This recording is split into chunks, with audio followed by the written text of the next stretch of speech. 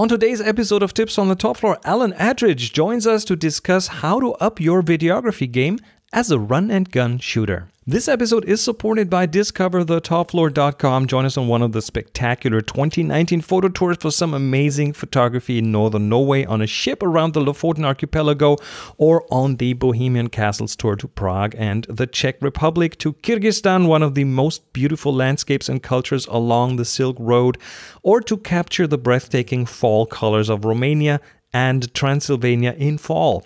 Spend a week or two dedicated entirely to photography and to great cultural experiences. Meet like-minded people, learn from the best, and see places that you always wanted to see or that you didn't even know existed. Find out more at discoverthetopfloor.com. That's discoverthetopfloor.com. This is Tips from the Top Floor, episode 850 for Thursday, December the 13th, 2018.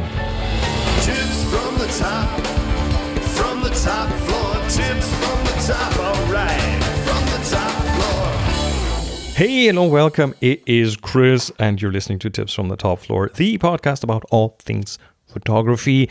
It's interview time again. Yep. Today I will talk with Alan Attridge about video, all things video. Before that, the last Slack challenge is officially over.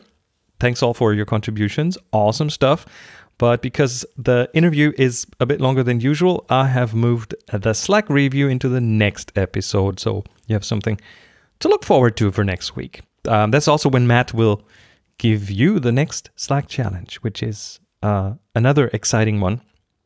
And this time we will have a bit more than a month to submit your pictures. So everything will be good. Let's not waste any time here. Back to the interview. Last week, I sat down with Alan Attridge. Alan is a professional filmmaker. Among other things, he shoots for Adam Carolla. He travels the world, knows a lot about shooting video, and has a lot of experience and has some great tips for you to up your game. Alan is also a podcaster. Longtime listeners will know that Alan and I go way back to the time when I still lived in Tübingen in southern Germany. He's the host of the Two Hosers podcast, which is the perfect show for the person in your life who starts out in photography right now. So check those out. Links are in the show notes. And now, without further ado, here we go. Enjoy. Alan, how are you? Oh, we're starting now. Yeah, we're starting now. Okay, I'm doing good. And yourself? I'm doing awesome. I'm in the middle of editing a video project that I recorded I didn't shoot it. John shot it in Rochester. Okay. And I have like 4 hours of audio and video. I'm trying to make sense of it. Wait, 4 hours of audio and 4 hours of video separately? Well, it's 4 hours of audio from two lavalier mics. It's about 2 hours of video, and yeah, just audio in between. We had little recorders on people, so it was recording permanently. And John did the heavy lifting in terms of the synchronizing of all these snippets. Mm-hmm. You know, the video comes on and off and on and off, and it has to be synchronized to that long audio track. Indeed, yes. And John has this magical tool. I think it's not cheap. I think it's called Pluralize. Mm-hmm. And it magically syncs everything up, and so that is taken care of. But now I have this huge bunch of stuff, and I was wondering. I mean, you are a professional video guy. You do this kind of stuff every day, so I was wondering, like someone like me who doesn't shoot a lot of video, but then every now and then gets like these huge chunks in and has to make something out of that. Do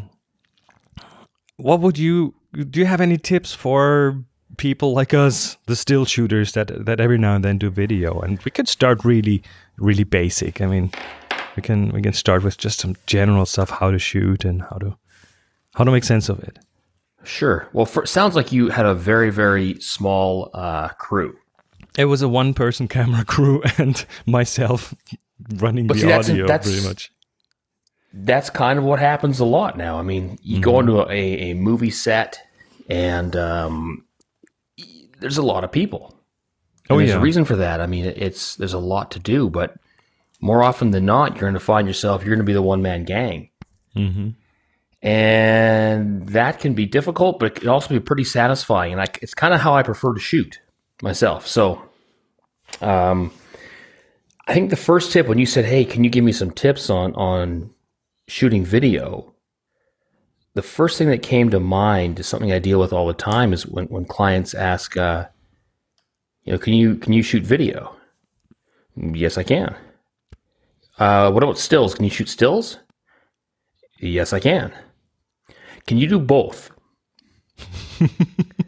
Well, not at the same time. And I don't mean that jokingly. It's, you know what? I can babysit your 2-year-old, or I can replace the transmission in your 1978 Ford Granada. But not at the same time. And if I do them at the same time, I'm not going to do a good job of either. And so even though shooting stills and video there's a massive overlap in skill set, I mean, it it's does. really difficult. In the perception of a client, I think it does. I mean, you're holding a camera, you're looking through it, and you're pressing a button. That's what you do from their point of view. But yeah, they're different skill sets for sure. Now, I think it's actually getting easier and easier. I mean, with the advent of mirrorless and all this, it kind of makes it a little easier to do. But generally, if you want to go out and shoot video, my first tip is to focus on shooting video. Just specify that that's what you're there to do. Any other stills that you might grab, maybe you get them, maybe you don't. But if you want to be really good at it, just focus on shooting video. Okay. From then, a lot of it, like I said, a lot of crossover. You want to get good light, all the same things as you want for shooting stills are going to apply to your video. But where to go to next? Well, I mean, it's a different thing in as you have the motion factor, you have the timing factor that you don't have with stills. So I would think you would probably frame differently and do things in video that you just can't do in stills. You have to be conscious that, like, you're shooting 24 still. Well, you're probably shooting 24 frames per second, but you're shooting 24 stills a second, and you don't. And, you know, you are going to cut away, et cetera, later on. But generally, you have to consider that, you know, when you're shooting, you're shooting stills, you can snap a photo, wait a couple seconds, move around, snap another photo.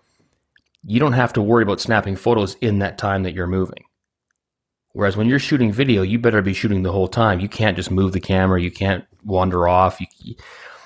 You have to be conscious of it being one continuous shot. And that's where it gets very, very difficult. Mm-hmm. And then, for example, then you have the whole other aspect to worry about, which is the audio, which sounds like what you're going through now. Which is a lot more important. I mean, no, the audio we did on that shoot. We did what we've done in the past, and we're capturing audio separately from the video. So we have two different media streams that we have to sync up later, and right. that made things a lot easier because it meant that we could just stick a little recording device on someone, didn't have to worry about radio transmission to the camera and that kind of stuff, or long dangling cables. So it made the shooting easier, but then in post-production it made things a bit harder. But in general, I mean, the good sound, that's what I know from my past as a sound guy, is that if you want to capture good sound, try to get the microphone as close to the source as possible. Which sure. With a camera, it's not easy to use the microphone that's built into the camera and have it sound good in interview situations, because the camera tends to be further away from the subject. Or your subject looks terrible because you have the camera right in their face. And have a better sound, but have big noses instead. So you have the pretty much the if you only have one camera with a built-in microphone, that's one of the issues that you are going to face. Well, if you have a DSLR and you're just using the built-in microphone, you're going to have trouble even recording a scratch track, meaning a temporary track that you're going to use later to replace. It's just the microphones that are built into the cameras are not very good. Well, at least the software that you can use today, and if I use Final Cut Pro 10 here, and it has like a synchronization built in, so it will look at the what you call the scratch track, the track on the DSLR, the audio track, and it will look at the separate audio that you give it, and it will find where they belong together and how they sync up. And but the situation that we had was like, okay, 700 snippets of video and 2 separate audio tracks, and that just needs some special tools to kind of get all together into one. But I do have good sound now. I have synchronized sound now. I have a ton of video, and of course, I will not release a 2-hour video out of that. Editing this down into 5-minute pieces, maybe. Which audio recorders are you using? The Tascam DR110. Yes, I have 3 of those. Yeah, which I think you recommended to me and other people too. And it's this tiny little.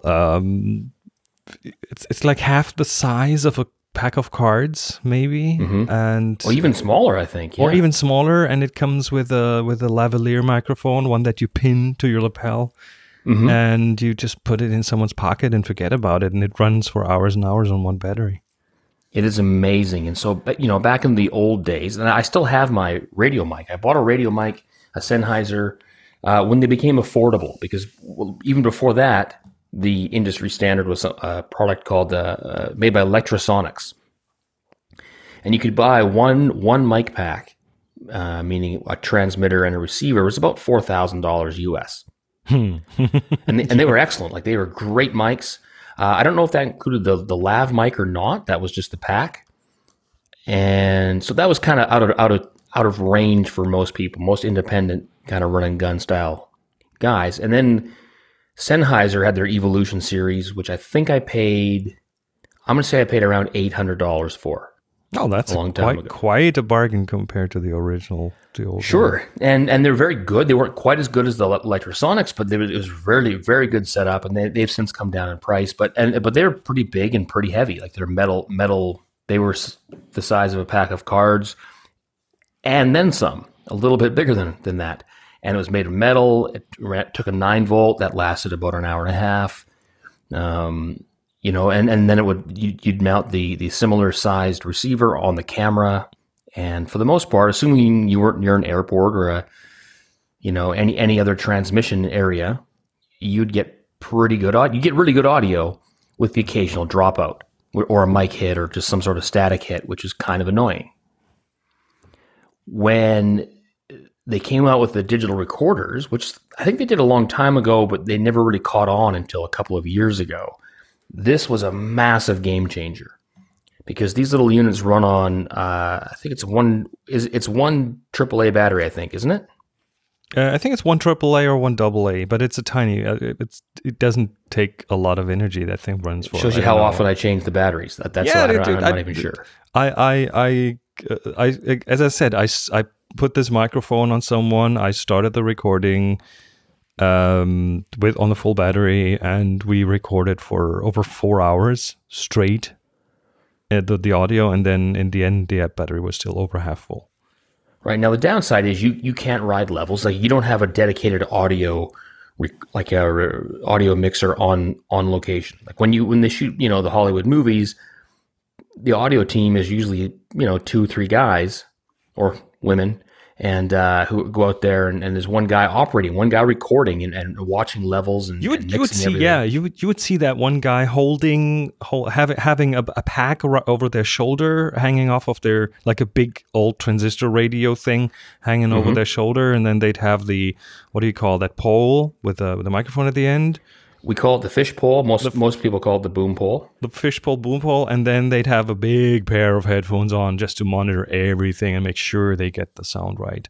But that's $1 million Hollywood production. So that is a big time production, and I've seen the guys who are the recorders. Like, you have one guy with the fish pole. He'll be a separate guy to the recorder. And let's say they're going to be running audio. They're going to be running radio mics. There must be a union involved somewhere. Oh, but you need those guys when you do it. that big of a production, because you might have multiple booms on one scene, Right. and so and they'll have giant like they'll have this guy had a giant antenna like for the receiver. He didn't have the little on camera mic pack receiver. He had a giant, like a 1973 TV antenna that he that he would stand. Okay, so now we have a tiny little recorder that disappears in your pocket and a little lavalier And they aren't mic. perfect. That's the thing. They aren't perfect, but for what you want to do, Plenty they good are enough. as close to perfect as you can get. Because You know the microphone. Okay, so we had two microphones. We had one on the guy that I worked with, and we had one on myself. And the one on the guy was the little Tascam box, and that sound, and it was set on to auto, which I hate because I'm an audio guy. I want control over that, but it's so good. It was so. And by the way, we're not selling this thing here. This is not sponsored at all. It's just a great little toy. This was good enough for what we needed, and then my audio track was going to a belt pack, a little transmitter, and into the camera that way. So that, I don't even know what that was, probably a Shure system. And that didn't sound nearly as good as the little Tascam thing. right. So it was like roomy, more noisy, and I'm just blown away. I think I need a second one of those. Yeah, and they're not a couple of $100, I think. Like $200. Yeah, mic included. Now, I don't shoot on auto. I like yourself. I kind of like to have the control, and even if the person talking goes up and down, I'd rather deal with that later. So generally, what I'll do is I'll set it to there's basically I think there's 4 settings, like quiet, medium, loud, and extra loud, or something like that. And I set it to 1, and then I run the dual recording. Yeah. Which means it'll record a second track on a lower input level. So the same thing goes to a second track, but it is more silent. So if something loud happens, you can use the audio from that second track. Right, and it has a built-in limiter on that main track, which I do use. So if anything ever, if it's reasonable, I can just use it with the limiter. If it's wildly distorted, I can use the second track, and that just records and records onto a. What is it? What are those mini SDs? Micro SD cards. Micro SDs. And the reason I set mine to auto was because I knew we'd be there for like 4 or 5 hours, and we'd be in like 5 different environments, and we didn't have the time. We wanted to capture as much as possible, so we didn't have the time to go back to the audio and change stuff and go back. So this would just have limited our ability to capture this kind of a reportage style that we did. And that's a big thing. That's the one thing that people don't think about when they think, I want to shoot videos. I'll do that in audio. I'm sure it'll be fine. It's not. You have to take a lot of care to shoot good audio. And you know who this little box was designed for? Wedding shooters, like people who shoot video on weddings, and they also have to capture like a lot of different things. You can see this in the color choice. It comes in black and it comes in white. Oh, that's right. That's right. So you can put it on a wedding dress and it'll be kind of inconspicuous in the video. So that's step 1. I don't think we need to get into the post-production on how to sync all this, but if you can. Well, again, the tool that John used is called Plural Eyes, and he bought, I don't know, it's an expensive tool. I looked it up and then I decided not to get it. But for that kind of thing, John threw the whole video and stuff into Plural Eyes, and then it outputs like a file for your video editor. And you can choose like for Final Cut Pro 10, for example, which is what I use. So I ended up having this XML, FCP XML, whatever file that then opens in my editor, and it has a pre-made project in there with all the video snippets and the audio tracks all nicely lined up. So that was a huge help. I couldn't have probably done it in any reasonable time. I would have given up in between trying to manually sync that stuff. So that's the kind of tool. And then you end up having a project. And with there are ways around that. I have never used that. I've heard great things about it. There's built into whatever program you're editing with now generally has a lighter version of that built in. True. And it works with simpler kind of setups. Like you have one audio track, you have one video track. Those will sync up in your video workstation for sure. Right.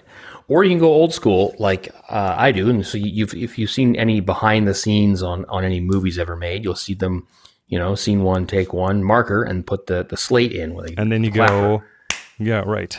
And that's back in the old days when you recorded on a Nagra audio recorder and then you had film. Oh, and you just I so want one of those.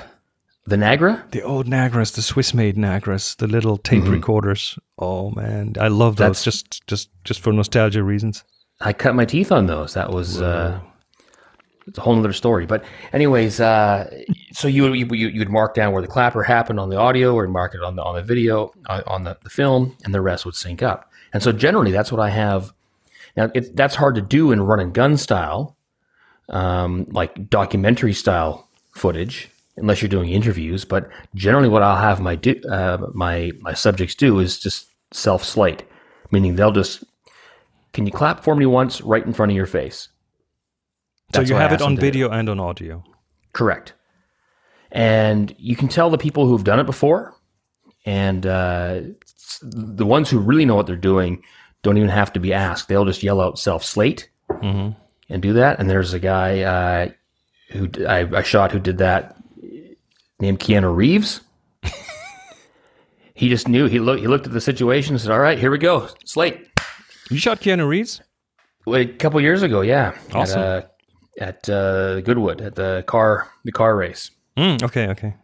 And so he knew. He he's knew a pro. What was going he's a on. pro. He knows that stuff. Yeah. Oh, it's not his first time. But then you deal with people who've never done it before, and so you ask them, "Can you do me? Can you clap for me once?" And they think you're messing with them, like this is some sort of a test. And I said, "No, like I don't want to explain it. Okay, fine." Video's here, audio's here. I got to put them together later. This clap will help me do it. Okay, please clap for me. And then they'll kind of give a half-hearted one off screen. All right. So you end up having video, audio somehow synchronized in your video editing software of choice. If you can do it, my point is, if you can do it, have your subject clap for you. It'll make your life way easier later. Okay. Yes. It does help. So now the kind of thing we did, again, we didn't know what to expect. So we shot as much as we could. And later went through the sorting. It was not a planned shoot. It was planned in as we knew when we were there, when we were going to be there. And we knew how long it was going to be. But then the content and everything, it was at the Rochester Institute of Technology, at their photographic department. And one of their associate professors, Ted Kinsman, showed us around the fun stuff they do with scientific photography, high-speed photography, and so on. So that's as much as we knew. And then we just asked him, what are the cool things you can show us? And he showed us this and that and this and that. So then I end up having 4 hours of a mix of video and audio. And I'm at the point now where I decided I will not make this into one long video. I could probably make a 1 hour video out of that, or a 45-minute video out of that. But I decided to split it into individual segments about a single topic. There was like a high-speed balloon popping, and there was he showed us scanning electron microscopy, and stuff that doesn't really belong together. So I decided to make like shorter videos out of those. But then still, just the base material for one of those 5-minute videos is like an hour long. Sure. So, and I think you have this situation too. So how do you go about this? Because that 1 hour video is dead boring in most of the parts. There's lots of pauses in between and setting stuff up and stuff that doesn't really make the video interesting. Okay, so I actually don't have this situation very often. I avoid this at all costs. You plan better, right? I try to, but I've also made enough mistakes on enough shoots that I can usually identify them on the next shoot, meaning I know what to avoid. and one of the notes I made when I said we were going to talk was in just all caps, don't overshoot. Overshoot confuses things, and you'll find yourself sitting in post production with an hour of raw footage to make a 30-second clip, and you get paralysis of choice. You have too much, and you don't want to kill your baby, so to speak, right? Well, there is that. Hey, I took the time to shoot this, so I better use it. And right. Well, it's terrible. Throw it out. You never should have shot it in the first place. So that's my one thing I suggest to people is even if you haven't planned, try not to overshoot on the day and think, okay, we'll shoot and shoot and shoot and shoot. We'll shoot whatever. Just keep always be shooting. And I've worked on projects with professional, really high-end guys who that's their attitude. Don't just stand there, shoot something. You never know. You never know what we'll need. And I think, well, I know you're not going to, not only are you not going to need this, it's going to get in the way of what you do need. So it's going to take massive time suck on the back end. Don't do it. Now, so as a beginner, if someone starts off doing that, I think it's very typical that they overshoot, that they rather have more than less stuff. So I know that being more conservative in the shooting is gonna come with experience. Well, there's a still version of this as well. And you hear this from people who are brand new and they think, well, I'll just shoot wide and I'll crop it later in post. Well, that doesn't really work out so well. You lose pixels. It can happen. I mean, you can get away with it, but it's not. You don't just buy a 28mm lens, shoot everything like that, and then I want something nice and tight. I'll just crop in. Yep. Don't do it. Shoot what you want. That's what I suggest. Now, obviously, you want to shoot a little bit more than you're going to need. I like to keep my shooting ratio, which means how much raw footage I have compared to what the output is going to be. I like to keep that very, very tight. How tight? 1 to 10, 1 to 5? Oh, 10 to 1. 10 to 1 is, I think, is too much. It's too much. Like for what I like to shoot. Now, I did get when I started out at film school, we were still shooting. It was digital video had just kind of come in with the VX1000, the Sony camera, but we were also shooting 24mm film. Oh, which is expensive, yeah. Yes. And, 24mm, 16mm film. I invented a film format right there on the spot. I'm pretty sure it is out there somewhere. Pretty sure it was 24 frames per second, but it was 16mm film. That's all. There you go. So we're shooting 16mm, and it's expensive. I think it was about $1 a foot to shoot, and I forget how many seconds you get out of that. 400 feet is 10 minutes. So you're looking at $400 to shoot 10 minutes of footage. That's processing and all that put together and the transfer. So you kind of expensive. So you want to be very, very careful with what you shoot. And so, my final film project, I think it was like maybe a 3 to 1, maybe a 2.5 to 1 shooting ratio. Right. And so I've kind of pushed that over into digital, even though digital is essentially quote unquote free. You can fill up your cards, cards are cheap and big but your time is finite. Like when you want to go on the end of a project, you don't want to have to sift through a whole bunch of footage that you don't need. So how do you keep that ratio down if you don't really know what's going to happen? Sorry for the brief interruption. Before Alan answers this question, let me just take a brief second to thank this week's sponsor, Honeybook. Do you own a small business? Are you frustrated by dealing with back and forth emails, endless paperwork, and getting paid? Honeybook.com can help you spend less time handling the administration work and more time doing what you love. Honeybook is an all-in-one business management platform for creative small businesses. Honeybook makes it easy to streamline your process with client and calendar management tools and custom branded brochures, proposals, and contracts. You can even get e-signatures, generate invoices, and get paid faster, all within one online system. Over 75,000 photographers, designers, event professionals, and other solo entrepreneurs have saved hundreds, if not thousands of hours a year with HoneyBook. And that's why TFTTF has partnered with HoneyBook.com to offer you, the listeners, 50% off the first year of HoneyBook with promo code TOPFLOOR. So get started at HoneyBook.com today and use promo code TOPFLOOR for 50% off your first year. That's half off. That's HoneyBook.com, promo code TOPFLOOR. On with the show. Well, you have to probably anticipate a lot, right? You do anticipate a lot, but also there's the main thing I can say is that while you're not overshooting, you do want to get your coverage. So if you've got the guy talking about the balloon popping in slow motion, for example, obviously you're going to want to shoot. You want a shot of the balloon popping. Oh, sure. But maybe you want to get a quick 3-second shot of his hands setting up the balloon, or I'm trying to figure out how a balloon popping in slow motion. But so the setup is you have a balloon, you have a camera like a DSLR pointing at you with the balloon in your hand, and then they freeze the motion of the popping balloon by killing the lights and firing a flash based on the sound of the balloon.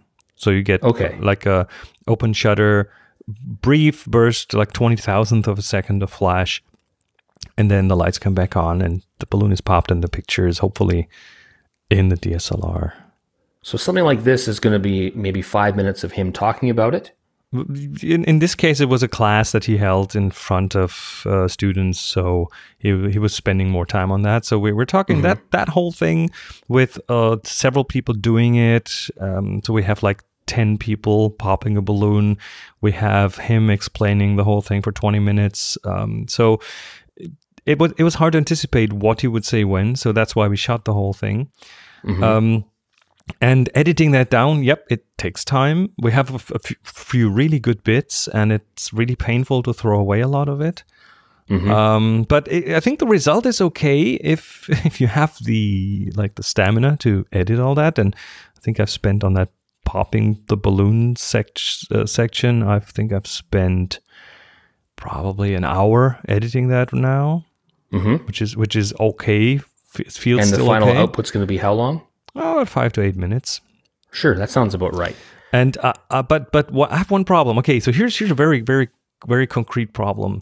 You want to edit down what someone says. I'll have 10 minutes of him talking into like half a minute to 1 minute maximum, and you end up with a lot of weird looking cuts because the camera's on his face. As long as they sound good, you're going to be okay, though. They sound fine, but you get a lot of what I think is called jump cuts, where nothing changes but his face. So he jumps. It's visually weird. So when I shoot this, how I end up shooting this is I'll shoot his whole speech. So you say it's an hour, 10 minutes, whatever it is. I'll shoot the 10 minutes and want to cut it down to a minute. So what I'll do is I take that 10 and then I'll just go through and cut it to what they call a talk line. So I don't care what it looks like, the jump cuts, as long as it sounds good to me. Okay. As long as it sounds as if with my eyes closed, it sounds like it's one continuous speech. And then I go through and I look and identify all those jump cuts that you're talking about. Now you don't notice the jump cuts in audio; you only notice them in video because that's what changes. So now what we're going to do is we're going to go in and cover those. Now because on the day when he was giving his speech, either we had 2 cameras rolling or probably not. I don't typically shoot with 2 cameras because that doubles your footage you have to sift through later. But what I will do is in the next speech he's giving about something completely unrelated, I will go and stand next to him and just pick up shots of the audience looking at him. These would be cutaways. And so now we have someone nodding and, oh yeah, sure, that sounds interesting. And then I'll cut like a 2-second clip in. Every time there's a jump cut, we cut to an audience member nodding knowingly, even though it's from a completely different speech. Am I showing behind the curtain too much here? No, no, this is exactly what I want to hear. So you're covering your crimes pretty much. Yes, you want to cover that all up. Now I know I have an idea when I shoot the initial speech that I think, okay, great, I'm taking this 10 minutes, going to go down to 1. I have an idea that I'm going to need probably 8 cutaways. And so I make sure I get 8 to 10 cutaways. I do overshoot a little bit just in case you need, Those cutaways, that's sometimes, is that the thing that's sometimes also referred to as B-roll? That could be B-roll. I tend to, B-roll is kind of a catch-all because you have cutaways in this case, or you have inserts or just action stuff. Mm-hmm. I also shoot inserts. So if he's talking about, popping a balloon, I'll get a close-up shot of maybe the guy blowing up a balloon or something, some bit of action that I can get a close-up of later on, not while he's talking. We deal with that later. So you make during that speech, you make a mental note of the things that you might need to kind of add in as additional material. For example, I was recently, I've gone a few times, but recently I was at the Goodwood Festival of Speed, shooting a bunch of interviews with car racing guys, and they'll sit and talk about for example, their $50 million Ferrari. And standing next to it, but so he'll say, "Oh yeah, this about the car, and oh, it's got this part of the engine, et cetera, et cetera." And as soon as we're done, like we'll have a 10, 15-minute interview with the guy, we basically have to remember all the things that he talked about, and we'll go shoot close-ups of the gear shift, of the engine, of this, so that later on I'm not doing the cutting, but whoever's doing it can cut it together. So you're just feeding them material pretty much. Right. Very cool. But what I don't want to do is just shoot and go, okay, here you go. Now make a story. That gets very, very, that'll drag you down. I know. I'm in the middle of that right now. Mm-hmm. It's coming together. It's slowly coming together. One of the important things though is, you were there when it happened. That's key. Is because if you're handed just like a hard drive of, okay, here, you weren't here when this was shot, here, take this and make it into something, which I've had to do. That was actually suck because you have to watch every single bit, whereas I was there and I remember what happened when, and I'm still close enough to it so not to have forgotten the important. And that's almost everything I do is that stuff I shoot. Most of what I do is I shoot for my own edit. And sometimes then the second job is that I will shoot for someone else to edit, but I still approach that in the way that if I had to edit it, here's how I would shoot this. So that hopefully they can look at it and go, all right, this is all the puzzles got to be put together, but at least I see the pieces. And all the pieces are there. I know all the pieces are there. I can do this. And the last job I've had to do very, very rarely, and the last time I did it, I was fired. So it was an entire documentary was shot, and it was a documentary that a very intricate story, an amazing story, but even though now there's two kinds of documentaries, really, two main kinds. There's documentary of something that is happening, like, for example, a filmmaker goes to Syria and is documenting the struggle that is occurring right now. Mm-hmm. Now, in that case, you don't know the story. You don't know how it's going to end. And that is legitimate if you have not planned this, and that's legitimate to then try to find the story in the footage. Right. I mean, oftentimes you'll find the story as you're shooting it, and right. you'll kind of shape it that way. But you're open to anything, and so the story can change. And then there's the kind of documentary which shouldn't be called a documentary, still good movies, but you look back at the past and go, oh, okay. Let's say the meme, I don't know, like some of the stuff I did at Goodwood is they're talking about the 1966 battle between Ferrari and Ford. So, okay, well now that's already happened, so you know the story. So going in, you have an idea of the narrative that you want to do. And so the project I was handed, it was a story about the past, a very intricate story, but I got the sense that the filmmaker didn't know the story he wanted to tell while he was filming. And so they filmed and filmed and filmed and filmed and filmed. And I had to sit there and watch, I forget how many hours of footage. Like it took me weeks of just 8 hours a day, just watching all the raw footage and logging it all and deciding then, okay, now what's the story? How do we start? Explain the term logging. Is that like putting keywords on things so you can find them later? Yeah, writing down time codes. Okay, this happened here. Okay, here's a shot of the subject doing this and this and this and talking about this. That sounds cumbersome. Oh, it's terrible. And had I been there when we were shooting it, I would have a much better idea of, okay, good. I know we don't need this, or this. I remember there's being something good in here. We can use that. But having to go back and sift through it all later, and again, not shot with any particular purpose. It was just kind of, okay, let's see what happens. And then making a story out of it is very, very difficult. So I guess my tip to the listener is don't put yourself in that position. You're honestly better off. You're better off, especially if it's a non-critical thing. Like if you're going to go out and shoot something that's maybe a short 5-minute project that's not, you're not getting paid for example, and it's not someone's wedding or something critical like that. Do yourself a favor and undershoot and see what happens. See what happens later, and you'll learn a lot more from that.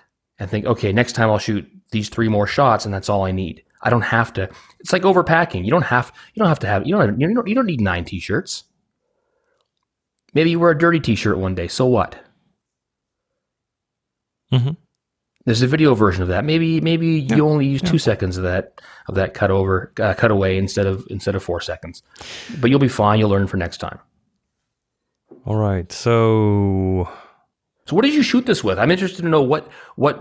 First of all, did you shoot it? Well, John shot it. I was part of the action, so I visited that associate professor Ted Kinsman. He showed us around, and it's me asking nosy questions and having him show us stuff and include me in that one class where they did the balloon popping and so what was it shot on? It was shot on a DSLR on a Canon 5D Mark III, I think. Mm-hmm. I think John used the 24-105 lens, so he had some zoomability on it. And yeah, again, my audio track was shot on the little Tascam DR110. Mm-hmm. No, that was Ted's audio track. My audio track was shot through a Shure radio system that John also recorded. And that essentially became your scratch track.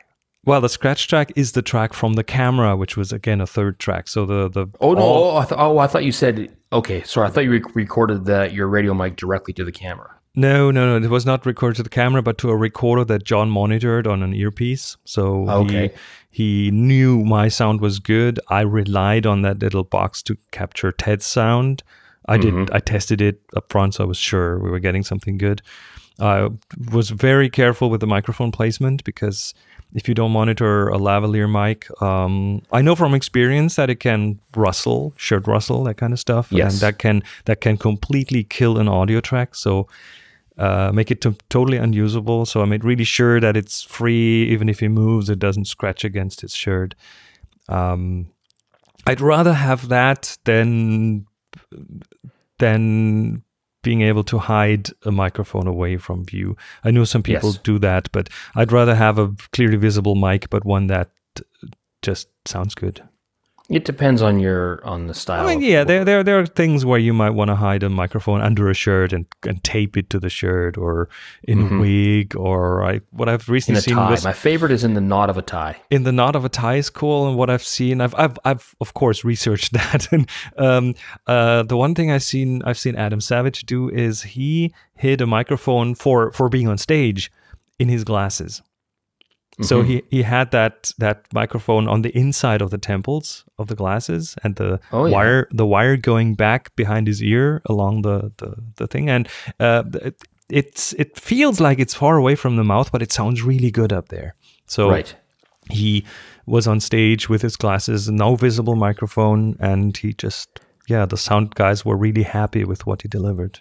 that's a whole another show. Is Yeah, I know. But so I'm glad to hear you shot with. Well, first of all, I just picked up the 24-105. It's a lens I've been avoiding. I never bought the kit lens when I bought my Mark II. It is quite sturdy and versatile. It is. It's one of those lenses that I've used it on a few projects. I bought it specifically for video because a lot, like most of the times, like I'm a humongous snob and I'm shooting stuff where I have control.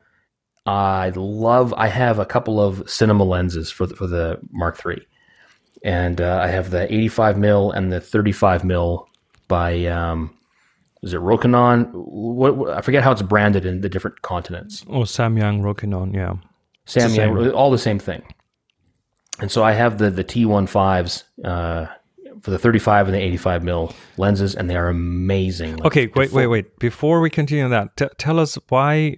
Okay, so I know there's a lot of companies that want to sell you cinema lenses, specific movie lenses, over your DSLR lenses that you already have. Why? Why would I want a different lens? How are they different from like still lenses? First of all, they're most likely, in my case, they are manual focus with a full barrel stop. Meaning, like you have your like the 24-105, for example, or any of your autofocus lenses they have an internal focus and an external focus ring.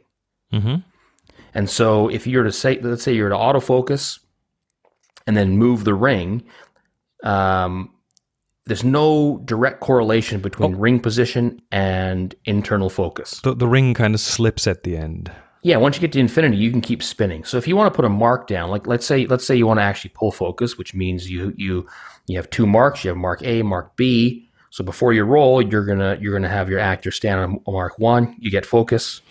You put a little mark on the tape that's on on the barrel of your lens. Have them walk to the second position, refocus, and put a second mark on the tape that you put on the barrel of your lens. Now, when you go to shoot, you don't even have to look at them. The focus puller can go from Mark 1 to Mark 2 on the lens, and they'll be in focus the whole way. Okay. Now, you can't do that on the autofocus lenses because if you bump it, now those physical external marks will no longer line up. Right. Most likely.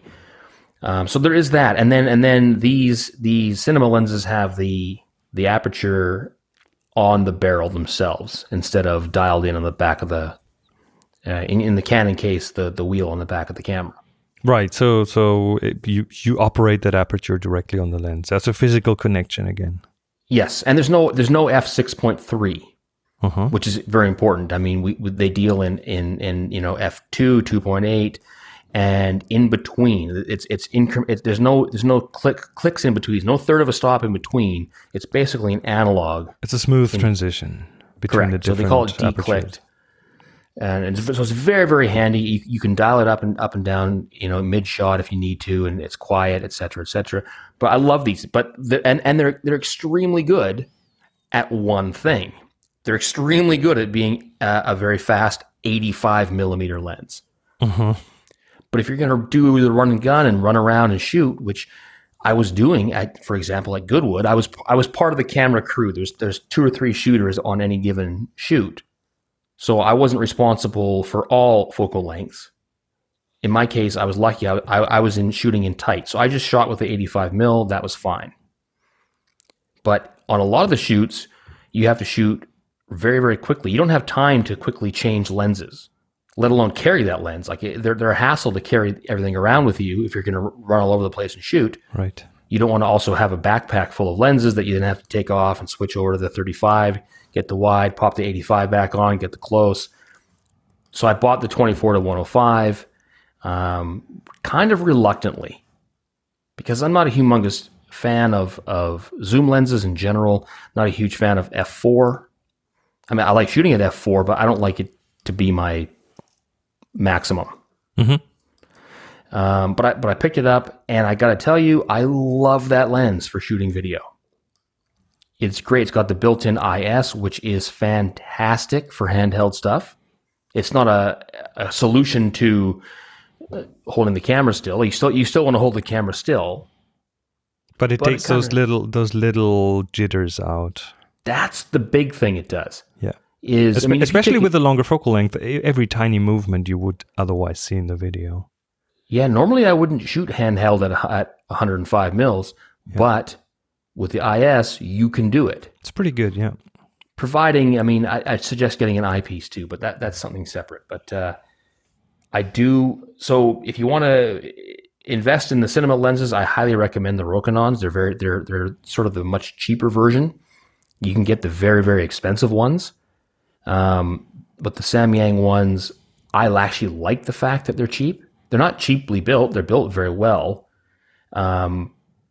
They're sharp enough, but I don't think they're quite as sharp as the $4,000 lenses, which I happen to like.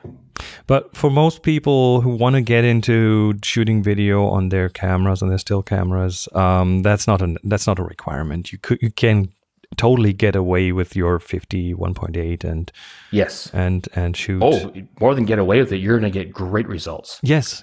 So the cinema lens is one of those things. If you have a specific shooting style, if you once you shot for a few years, that's something you might want to look into, but not from the start. But okay, let's take someone who's going to be is a still shooter, wants to shoot around with video a little bit.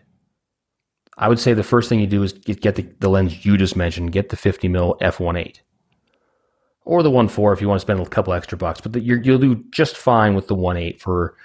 I guess you can get the knockoff version for around $60 now. All right, yeah, and that's plenty good for the beginning. Oh, you're going to get great video, and you're off and running. Do you want to get into all the settings really quickly, or? Say it again. Do you want to get into all the settings, like the basic settings? No. Let's do a quick list of like what do you need to get started if you haven't done that before. If you want to get some somewhat professional video, so that kind of a lens is a good starting point. From an audio point of view, do you need an external recorder, or could you just, like, if your camera has a microphone port, could you just plug in a long cable with a microphone? You could do that. I mean, you could run. I suggest getting an external. If you're going to have an external mic, if you're going to spend the money on an external mic, I would buy one of these Tascam mic packs. I have 3 of them, and I also have the version that snaps onto the fishpole mic itself. I have a shotgun mic, a Sennheiser ME66 that I use with. I also have a Zoom H4n, which I like. I love. That's the a thing. recorder. That's a recorder. Yeah. But sometimes I want to go even lighter, and so I have the Tascam. It's the exact same unit that records with the lav mics that you have, but it actually has the XLR end to it, and it plugs directly into the mic, into the boom mic, and basically just records digital right out of the mic. So I would get something like that. If you're going to spend the money, first of all, I would probably get the one that you have. Get that lav mic, and that's all you're going to need. Another advantage of like a 51.8, because it's a pretty bright lens, is that you can often get away without additional light, right? Yes. Yeah, you can shoot everything at 1.8, depending on your camera. And you have to be good at focusing, though, if you shoot everything at 1.8. Okay, that becomes the issue, yes. But that's something you can work on. A lot of factors. If that's the case, if you're really worried about focus, the next thing you should look into, once you start getting good, is I would suggest getting an external eyepiece. This was a massive game changer for me. I found that like I just holding the camera and looking at the LCD screen, I just felt like a soccer mom. And I didn't like that too much. Okay, so with an eyepiece, you mean one of these things that you put on the back of your camera on the screen, and it has a magnifying glass in it, and you hold this to your eye. You hold this to your eye. So I have the Zacuto Z Finder. There's cheaper versions. Definitely, I would suggest getting one of these. It allows you to get a really good view of the LCD screen, keep everything in focus. It also adds another point of contact, meaning you're holding the camera against your face, which helps steady your shot. All right, that's important. Yeah. That is that's wildly important, because you'll find that, okay, all of a sudden it's very, very shaky, especially if you don't have the IS. Now you can get one for relatively cheap, $100, $150, I think. The next thing I would look at, even if you have an external mic, I recently picked up one of the little mini shotgun mics. Like a Rode something. Yeah, Rode Micro something. So that's one that goes on your flash hot shoe on top of the camera, right? And then points and are they? I mean, okay, they will probably let you get a bit further away from a subject with it still sounding good as compared to the built-in microphone, right? It does a great job. Very directional. I am surprised. I'm genuinely shocked at the quality. Again, I think it was around $60, maybe €50 or something like that, which I thought, okay, how good can this be? The reviews were great. I thought, I'll try it. If I don't like it, I'll send it back. I didn't send it back. I love the thing. It's got a little 1/8" stereo cable that plugs into your camera. The power runs off of your camera's power, so it's very, very simple. It's not going to replace your lav mic, but it will provide a much better scratch track and possibly a usable audio track. I am looking at it right now. It's €45, €46. Rode Right. Video Micro. You need an audio microphone plug on your camera though. Yes. Don't most of them have them? Well, there are some that don't, so that's why I'm bringing it up. Okay, yes. Make sure you have one first before you do that. So with that you should be off to the races. That's pretty much going to get you started into shooting, into what you need. And the main tip I would say, skill wise, forget all the settings. You can find those online. Have a very solid understanding of depth of field, how to achieve it, what it is for the aforementioned focus. Be very familiar with manual mode on your camera, and that's it. You're set.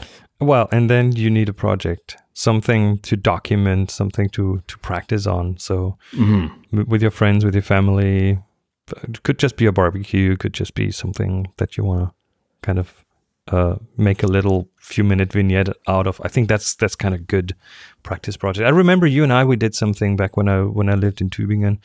A little, I think 1 minute video about loading film into, like loading roll film, 120 roll film into an old camera. And I had that idea that I wanted to make a video out of that. I'm going to link that in the show notes. And the second idea I had was I want to have this all be very close up, very macro. So I remember us putting together the different steps and shooting them with a little slider, very like plan shoot. Let's do this, let's do that. Let's focus from here to there. And in the end, that was a good project to learn, because we ended up shooting, I don't know, maybe 3-to-1, like really tight, really as little as possible, with just like a couple of tries for each of the things to make sure we had some choice, and then editing that together was a breeze. And sure, I still love how it came out. So that good memories, good learning experience. And you had fun shooting it. I absolutely did, yeah. And it was, I had never shot a project quite like that. So getting to shoot all this macro, I think we shot a lot with you had the 100mm macro, didn't you? It was the 100mm f2.8, 3.5 macro lens. I think that was the only lens we shot that with, and I still love it. Yeah, and I think we used the roller skate dolly. There was a little dolly slider kind of thing that we used for that. So instead of doing a focus rec, we moved the camera from A to B and make sure that it all falls in place. In essentially, there's been no better time to get into doing something like this. Like when I was a kid, I was really interested in all this, so I would go out and shoot. Like my friend had a a video camera that had a long cable that you plugged into your VHS machine. And so you had to hit record on the VHS and et cetera, and shoot, and then somehow edit it. You'd have two VHS machines. One would play, one would record, and you had to make all these linear edits. And that was a lot of fun. What's available to kids now, or adults for that matter, I don't know why I said it like adults. What is available for the price that's available is mind-blowing. To go and shoot HD, and forget about 4K. If you're listening and think, oh man, I gotta get something that's 4K, you don't. Don't worry about it. Just shoot with your 1080p. It's awesome. What's available to you, and then to go into, I mean, there are cheap versions of video editors. I mean, I even think that Final Cut Pro is pretty cheap nowadays. I don't know the price. I bought it once and kept updating. So, yeah, it's the right time to start this, and no better time. So get out there and learn. Get out there and make mistakes. Maybe we managed to plant a few ideas, and if you have any video projects out there that you're proud of, done with your still cameras, hey, share them. Share them here. Alan, thank you so much for spending the time getting us a little insight here. You do this professionally. Where can people find you? Where's your stuff? You can find me at alanatridge.com, or the website for my podcast is twohosers.com, which I co-host with a guy named Adam Schwartz. We talk a little bit about video, mostly about stills. No crossover to your audience, though. No poaching. Everyone go check out the Two Horses as well. And thanks, Alan. Thank you.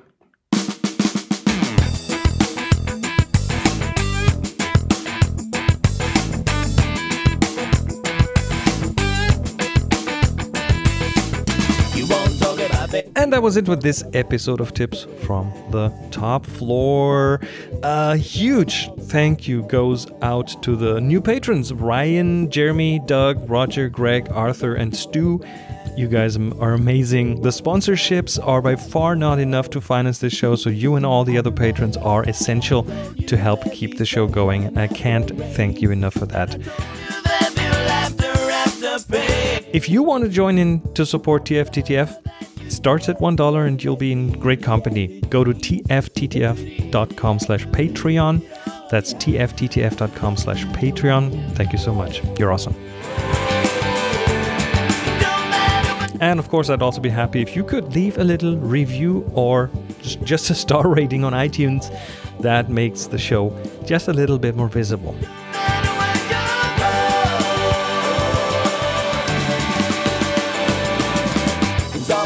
Music for the show by Jeff Smith, sound partner and Hans-Peter Kagrud, publishing and Slack challenges by Release Pixie, Matt, Ravsitar Armstead, Slack invitations by Chief Invitation Officer, CIO Rusty Russ, and the link to get on the Slack is in the show notes, tfttf.com/yslack. My name is Chris Marquardt. You'll find me on social media, including Mastodon at Chris MarQuardt. Go out and take amazing photos. Share them with the world. Be nice to each other. And happy shooting.